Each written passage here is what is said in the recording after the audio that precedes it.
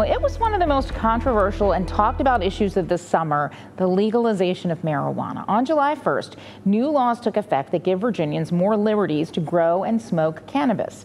Here's a refresher. Adults 21 and older can legally carry up to an ounce of marijuana for use in their home.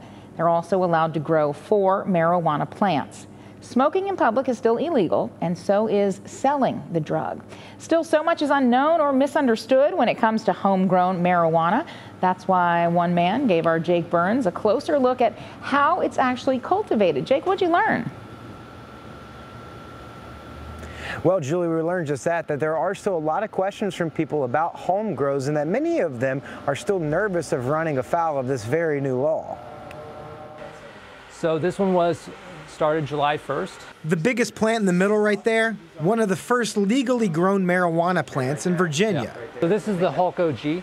A friend of Josiah Ickes began growing cannabis as soon as it became legal this summer. Super proud. He can't wait to cut them down and start curing them. The reason Ickes is showing off these plants, and not his friend, he says many home growers are still hesitant about going public. I think the rules are straightforward, but they're so straightforward that I think people don't trust them. This is a plant that's been like so illegal for so long, and now you guys are like, no big deal. A co-founder of a local hydroponics shop, Ickes is hoping to dispel fears for those who might want to grow at home, especially since the sale of cannabis is not allowed.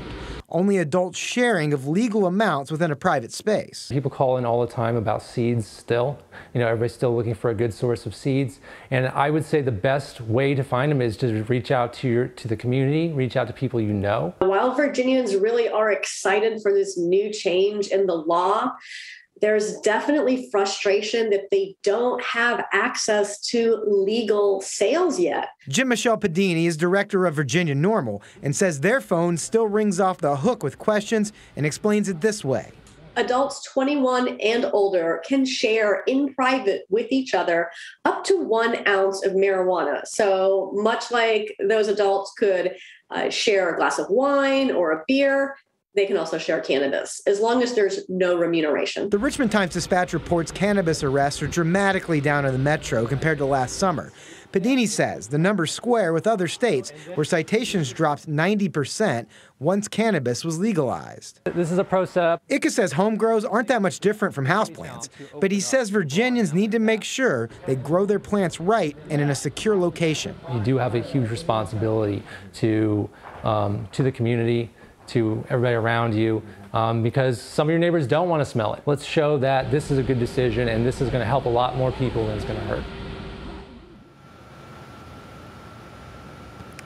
Coming up tonight at 6, why Ickes says recreational use is just one reason that people come to him looking for advice.